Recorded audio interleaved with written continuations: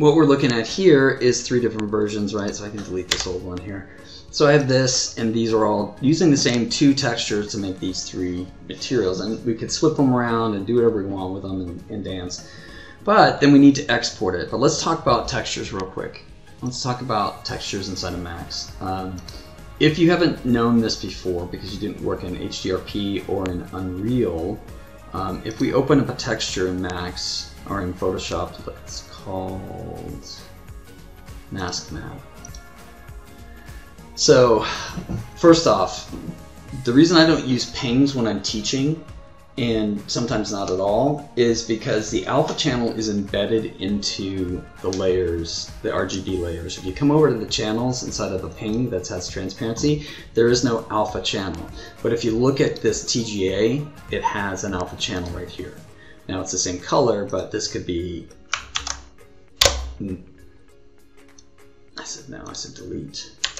Okay, fill it with whatever. This is the alpha channel. It doesn't matter what's in here. So it's a separate channel. It's basically the transparency channel. But with alphas inside of a PNG, you can't just see it by default. So the first thing I do whenever I open a ping and I want to see the alpha channel is I make it visible. And the reason you want to see the alpha channel in this is because in Unity, we don't use, we use our roughness, metal, AO, and detail maps are all separate color channels, so like RGB and then alpha.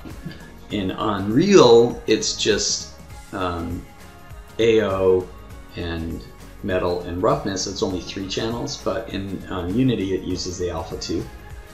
So what you have to do real quick is come in here and say layer mask and say from transparency, and come outside of here and you'll see there's your layer mask. And if I look at it by pushing Alt and clicking on that layer, that's the alpha. Okay, so I say Control,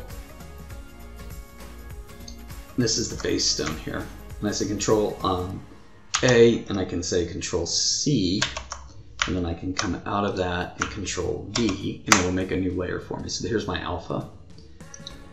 So then I want to make sure that I delete this. So I'm going to say delete layer mask, and now I get this. And if we come back into here, we'll see it's a little bit different. Actually, let me check that again.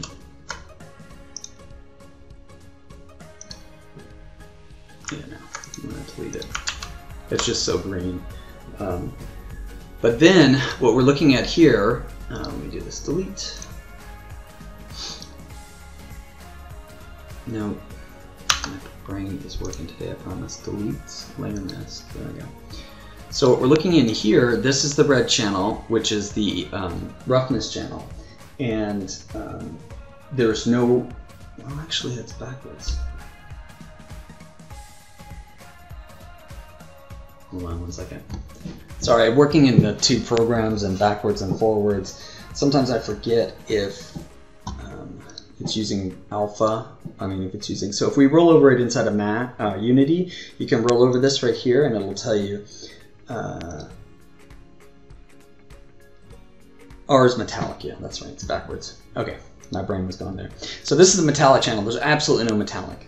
This is the AO. There's really no AO, so we don't get any shadows in. This is the detail channel, which we use for other things. Don't worry about that right now. We're not going to use it. But we're still missing the alpha channel, which is where our roughness goes. So if we say plus, and then we come back out to our original one here, Control A, Control C, and then we can even delete it if you want. And then come back into here and go to our alpha and we paste it.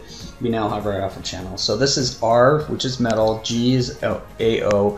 Blue is the detail, and then alpha inside of Unity is our roughness map.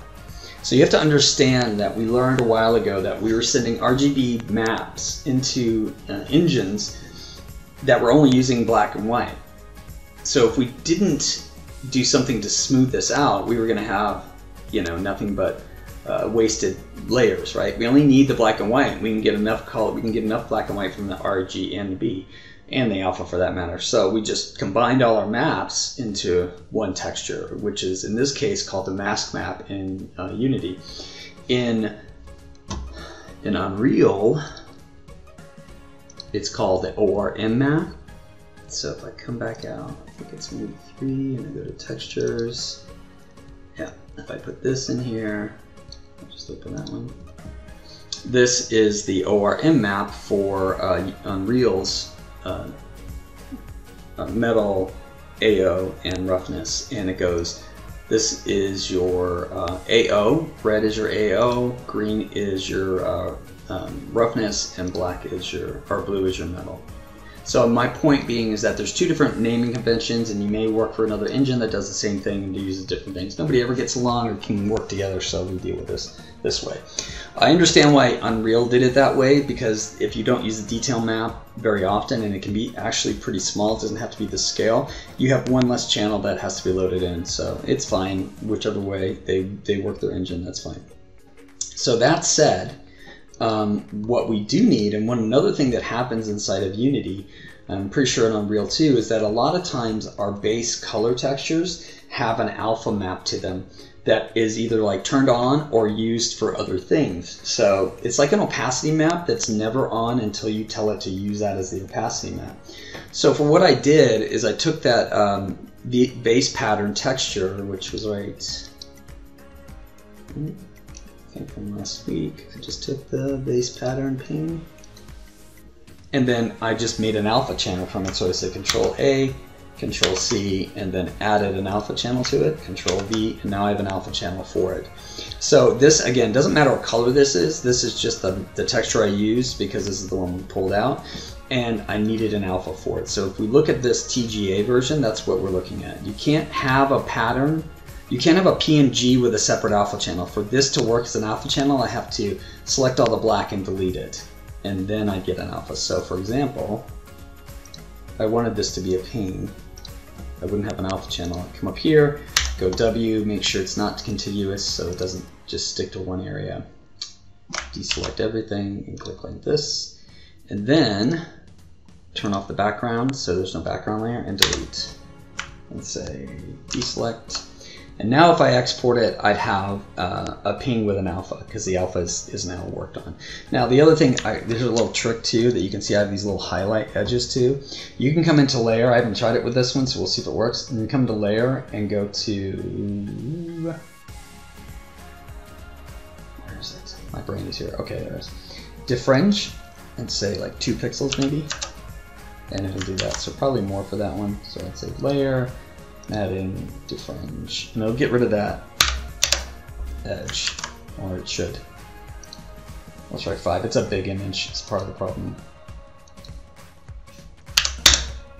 Yeah, it's a big image, but you can do that, or you can just select the alpha area in here in this case, and then just grow it, or you can invert selection, Control-Shift-I, and just turn everything to white if you want, just so it doesn't have that little black ring around the outside of it.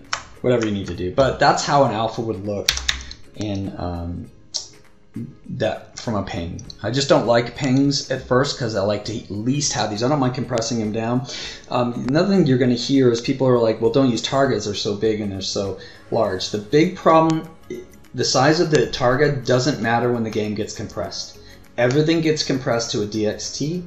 It doesn't matter if it's a target, a ping, or whatever, it gets recompressed at the time the game is published and put together. So the only large problem is for the server in memory. It doesn't really make a difference for the game. It may be when you're playing it's a little bit bigger. And if you need to, you can always come back and make it a ping really quick by just taking the alpha and cutting it out. But in general, if you use something with an alpha that's separate, at least you can see what you're working with right off the bat. And especially with those layered things like mask maps, it's kind of hard to see what's going on with all the greens and reds barely transparent.